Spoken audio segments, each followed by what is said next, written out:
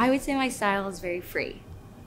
I feel like I have a relationship with the painting, and I let the painting have its freedom.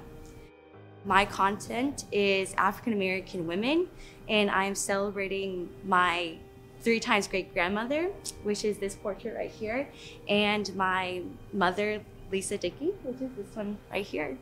I'm just so grateful to paint my story, my history that's hidden deep in American soil. You know, being Black farmers, we don't really typically think of Black farmers in America, and they are a African American community that farm in western Kansas. They were once ex-slaves in Kentucky, and they migrated to Kansas for a better life and for low-priced farmland. And they faced, you know, a lot of hardship and oppression.